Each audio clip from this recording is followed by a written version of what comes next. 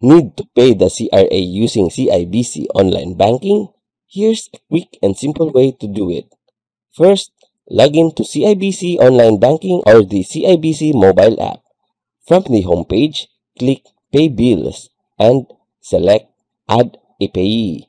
Search for CRA and choose the right option based on your payment type.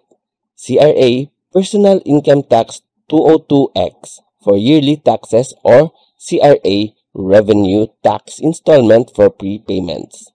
Next, enter your Social Insurance Number or SIN as the account number and double-check for accuracy.